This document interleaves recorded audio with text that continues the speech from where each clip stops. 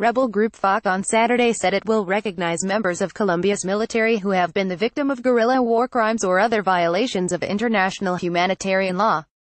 The group did so one day after Colombia's State Council ruled that soldiers and police, despite being a member of one of the main victimizers in the conflict, are legally allowed to be deemed victims of the conflict they participated in, setting a legal precedent which could affect their eligibility for reparations.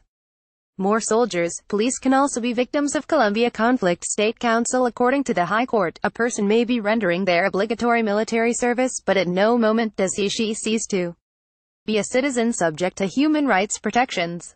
Farc negotiator, Carlos Antonio Lozada, said the rebel group will recognize soldiers and policemen as victims if they have suffered violations of humanitarian law, which include war crimes. Lozada was recently flown to Cuba where the talks are held to negotiate directly with the military about the eventual end to violence between state and rebel forces. According to Lozada, members of the security forces are only victims if they have suffered proven infringements of international humanitarian law applicable to combatants.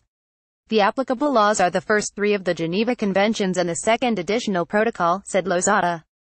Particularly by recognizing the Third Geneva Convention, the Farc agreed to be held responsible for the treatment of prisoners of war.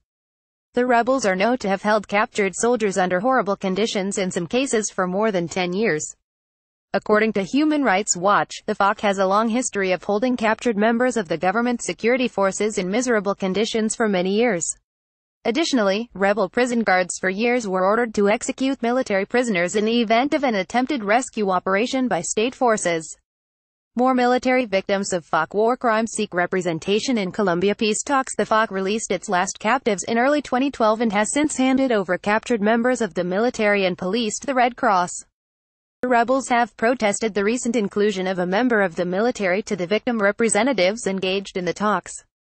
In spite of General Luis Mendieta's 11-year captivity in the jungle, the Farc refused to recognize him as a conflict victim. Additionally, the rebels have demanded that imprisoned guerrillas and political prisoners will also be recognized as victims. More Farc wants imprisoned guerrillas included in victim delegations. Both the Farc and the government recognized their role as victimizers in the armed conflict in June via a historic joint declaration at the beginning of talks on victim reparation. The two warring parties have been engaged in talks since November 2012 and have found agreement on rural reform, political participation and drug trafficking. If the current negotiation regarding victims is concluded successfully, the parties move on to negotiate the formal end of the war. Sources: the post-Farc to recognize military victims of war crimes appeared first on Colombia News. Colombia reports.